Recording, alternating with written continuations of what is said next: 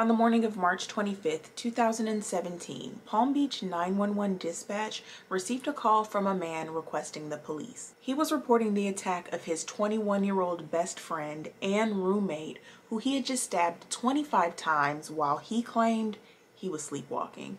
Hello, my name is Tasha Nicole and this is my series White Rabbit, where we deep dive into anything spooky, odd, or interesting while I apply some special effects makeup. This week's story is about the investigation into the murder of Brooke Preston. As you already heard, the twist to this story is that the admitted attacker's defense was that he was sleepwalking when the crime occurred. Today's makeup is going to be tired or droopy eyes because one thing that is known to trigger sleepwalking is the lack of sleep. Now, this makeup look is not my original idea. I got inspired by a look I saw on TikTok. Her name is Brianna Bradley and she posted a really cool tutorial on this look and I thought it would be perfect for today's video. This week's video is a true crime video and it does touch on sensitive topics such as violence towards women. Please, if you are sensitive to that type of content, just join me in another video. Brooke Preston was described as a bubbly, energetic, fun-loving 21-year-old. She grew up with her parents and her two sisters in Wyalusing. I am so sorry if I pronounced that wrong, but I was confident. In Pennsylvania. Brooke was very close to her family, especially her sister Jordan. They were only about 2 years apart. She loved art, especially painting. I got the chance to see some of her charcoal paintings and they were beautiful. They were really good. She was constantly posting about her family, her sisters, how grateful she was for them. It definitely didn't seem like she took her family for granted at all. Brooke's sister Jordan was definitely her best friend, but they also had a really close bond with one of Brooke's friends named Randy. Randy Herman Jr. to be exact. Brooke had known Randy since she was about 10 years old. It was almost like he was part of their family. Randy was described as a kind, loving, gentle soul. Randy grew up with his mother and his sister. His father wasn't in the picture too much. They were pretty distant. And when Randy was 22 years old, his father allegedly shot and killed his girlfriend at the time after a big fight. It's reported that Randy Sr. then went on the run before taking his life in a pickup truck where he would eventually be found. After his father's death, Randy started working at a meatpacking plant where he said that he went into a really severe depression. There was nothing too red flaggy on Randy's record. He did have a few DUIs. Don't do that. He also had a drug possession charge. I'm not sure what exactly he was holding. Randy was working a dead-end job and he was really depressed and struggling with his father's passing when he found out that his good friend Jordan had gotten a job opportunity in Florida. Brooke had also moved out to Florida because she started school at Sarasota College, but then she ended up relocating to Palm Beach so that she could be closer to her sister. It started out as a joke that Randy was going to move to Florida with Brooke and Jordan, but then he got an inheritance from his father and he was actually able to put into motion the move. He got a job with Comcast selling cable out of Walmart and he moved to Florida. After renting a condo for a few months, the three friends finally found a house. They ended up renting a 3-bedroom house and they did what most young adults do. They partied.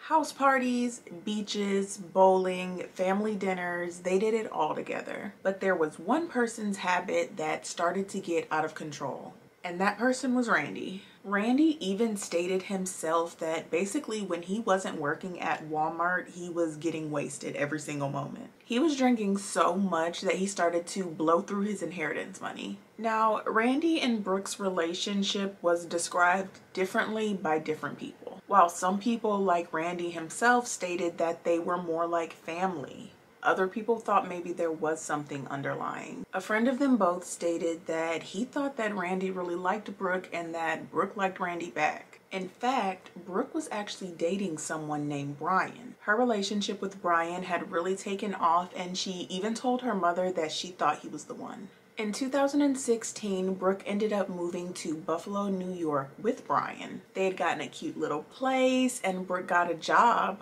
Now, during this time, Randy was still living with Jordan. But by that time, the whole dynamic of the friendship was kind of different. Jordan was living her life, and Randy, who had quit his job at Walmart, was basically just drinking away his inheritance. That brings us to Friday, March 24th, 2017. Brooke caught a flight down to Florida to pack up the rest of her things and to drive her car back up to New York. By this time, she had been living in New York for a few months. Her sister picked her up from the airport, and the three old roommates went out and they had a meal together before Jordan had to leave for a flight to Denver. After Jordan left for her flight, Brooke and Randy went and they had a beach day. They drank a little champagne. Well, Brooke had a bit of champagne. Randy, as we all know, is a very heavy drinker, so he consumed quite a bit of alcohol. And there is quite a bit of video evidence that supports that because Randy was very active on social media. If you were following his social media, you could almost see his descent into alcoholism. I don't want to put any words in his mouth because I don't actually think I've heard him flat out say I was an alcoholic. So we'll just say he was a very heavy drinker,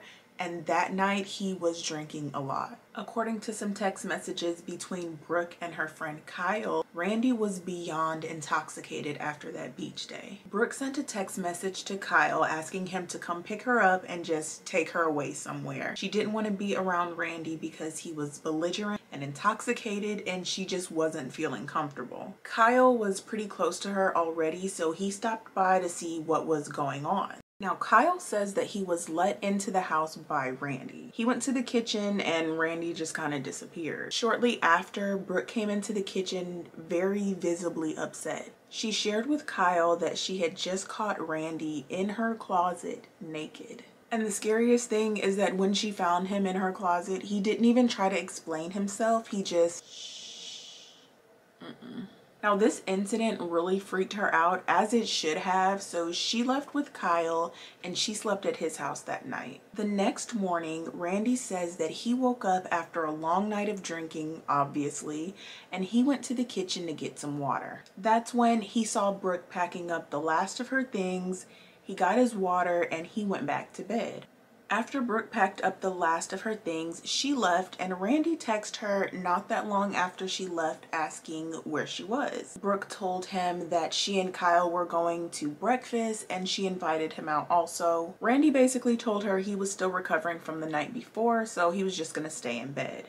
But he did ask her to stop by before she went back to New York so that he could say goodbye, and he wanted to give her a t-shirt to take back to her boyfriend. Apparently, they all had this mutual friend that had passed away, and they got these t-shirts in honor of that friend. So Brooke agreed, and she can be seen arriving back at the house at 8:35 a.m. from a neighbor's camera. That same morning, the Palm Beach Police Department received a call from Randy asking for assistance because, in his words, "Someone has been murdered. I'm sorry, it was me." When officers made it to the scene, they found Brooke Preston's body, and she had been stabbed over 25 times. Randy was then taken to the Palm Beach Police Department where he was interviewed. In this interview, Randy was very meek, almost inaudible. He was admitting that he did this, but the only way that he knew he did it was because he was standing over Brooke's body with a knife. Randy said that he did not remember anything after giving Brooke the t-shirt. The officers estimate that the attack on Brooke happened around 8:45 a.m. because a neighbor was walking past around that time, and they stated that they thought they heard screams. This was basically right after Brooke arrived. At 8:57 a.m., Randy is seen on a neighbor's camera leaving the house and getting into Brooke's car. This is where he drove to a local park and made that 911 call. It took 2 years for the trial to begin, at which time Randy pleaded not guilty. It wasn't that he was denying that he killed Brooke. Randy just didn't feel like he was criminally responsible because he was sleepwalking at the time. His defense brought experts to spew all of these sleepwalking facts, and Randy had lots of character witnesses. There were even officers that handled Randy at the scene that said he genuinely seemed confused about what happened. When you look at Randy's interrogation and you see this soft, sweet, meek boy, it almost makes you forget that the night before he was hiding in Brooke's closet naked. but not quite. Randy's defense did make sure to highlight his drug use and his alcohol problem, which was very obvious because he posted it all over his socials. Experts were really important in this case, and there was one expert specifically that Randy and his defense really depended on during this trial, and his name was Dr. Ewing. Dr. Ewing was there to drive home the scientific study of sleepwalking. He referred to a psychiatrist by the name of Bunkalow, I believe it was, and Bunkalow had done many reviews of sleepwalking cases that ended in homicidal violence.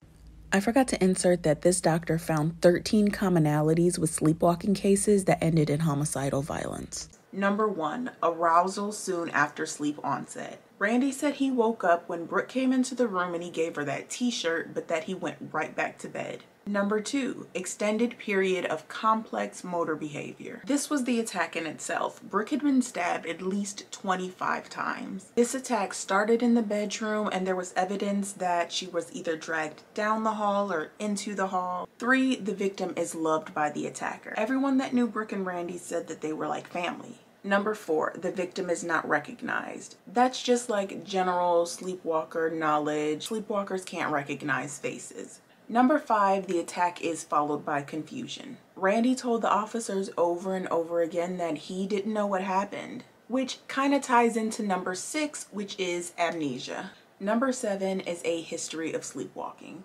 There were accounts from many of Randy's family members that Randy was a sleepwalking child. He even once rode his bike to a bar that his mom worked at in the middle of the night. When she saw her son at this bar in the middle of the night, of course she tried to call to him, but she said that she knew Randy was sleepwalking because he had this glazed look over his eyes. Number 8, no attempt to cover up the crime. We all know that Randy called 911 and he even admitted on the call that it was him that did it. Number 9, no motivation. Number 10, extended period of stress. Randy was drinking, doing drugs, trying to deal with the loss of his father. He was no longer working and he was blowing through his inheritance money. Because of his drinking, Randy would sleep during the day and he would be up at night drinking. And this was not just the day before the murders. This was his normal sleeping pattern. Number 12, no history of violence. I already told you that everyone described Randy as a loving, sweet, soft, gentle kid. And number 13 is alcohol use. Surprise, surprise, Randy fit into all 13 of these categories. But the prosecution had their own expert and they basically said that it was impossible that Randy was sleepwalking. Based on the timeline where Brooke was seen entering the house and when Randy was seen leaving the house in Brooke's car, the prosecution estimated how long it would have taken for Brooke and Randy to have had that conversation about her leaving, him giving her the t-shirt. He said that they hugged goodbye and she left. And they came up with the conclusion that Randy would have had 5 minutes to fall asleep, begin sleepwalking, and attack Brooke. The expert stated that it would take hours to get into the correct brainwave to start sleepwalking. It couldn't be done within minutes. After both sides rested their case, the jury deliberated for about 5 hours. When they came back with a verdict, Randy Herman Jr. was found guilty of the first-degree murder of Brooke Preston, and he was sentenced to life in prison. Thoughts? If I were on this jury, I do believe that I would have found Randy guilty. It's not that I don't believe that it's possible that it could have happened. I just don't believe that that's likely what did happen. He would have had 5 minutes to fall asleep, start sleepwalking, and attack her. And also the attack started in the bedroom. To me, it seems more likely that after they said goodbye, Brooke was attacked on her way out of the bedroom. What also sealed the deal for me was the incident that happened the night before the attack where he was found in her closet naked. I just can't let that go as a coincidence. And sure, yes, he was drunk and maybe liquor has that effect on some people, but I just don't believe there's enough Hennessy in Atlanta to make me get naked and hide in someone's closet. That's not normal. Let me know what you think in the comments. Do you think justice was served or do you think an innocent person is in prison? I hope you enjoyed my sleepwalking eyes. Please like, comment, subscribe, share with someone, and I will see you next time down another rabbit hole.